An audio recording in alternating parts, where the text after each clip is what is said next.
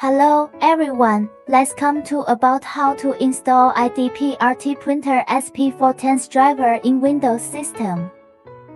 Kindly reminder, before installation of the driver, please turn on the printer and connect the printer to PC, so that the driver of the printer can be recognized automatically. First, please enter the official website address here. www.idprt.com. Click here to search the model number SP410. Then we can find the driver we need for Windows version. Click here and download to your computer directly. Open when you are done downloading. Click here Open folder.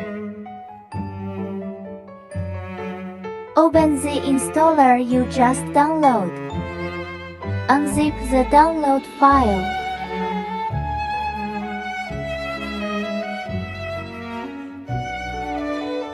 Open the unzipped file. Open the installer. Next, we just follow the instruction to install the driver. The installation of driver is finished now. Click Control Panel to find the driver. View devices and printers.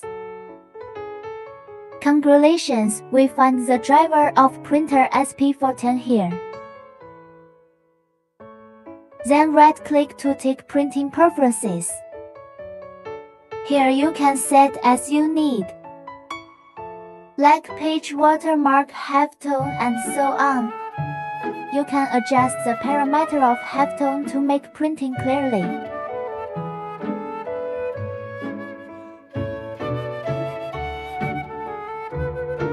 Click Printer Properties. Here you can view printer data.